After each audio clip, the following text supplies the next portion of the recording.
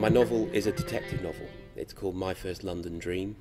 It follows the search by a hack actor called Billy Vehement, who is hired to look for a missing filmmaker, Felix Link, around Brixton and South London.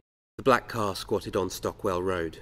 Billy Vehement clocked it on his way back from Brixton tube station. The regular gang gathered outside the Portuguese delicatessen across the road from his flat, swapping jokes over bottles of Superboc. I think detective novels are perfect novels in a way. The detective acts as a sort of proxy for the reader. So as the detective discovers the story, so does the reader. Traffic tore up the tarmac beside them. A rogue gull dawdled over the skating park. Billy could only focus on the car.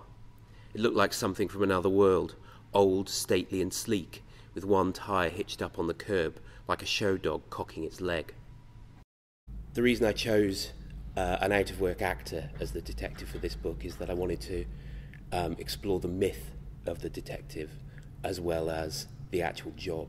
Billy took the route through Electric Avenue, where spoiling fruit lay scattered across the pavement, and the pissy smell of fish on ice rode the back of the breeze snaking down through the market.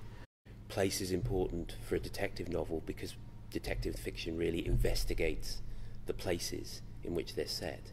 An old Rasta stood on the corner by a supermarket, selling incense from an upturned milk crate. Billy heard the old man's voice ring out behind him as he cut right onto Cold Harbour Lane, passing an old market barrow discarded outside a nail centre. And if you're going to set a detective novel in London, I can't think of a better place than Brixton, because Brixton feels like the whole world has passed through it.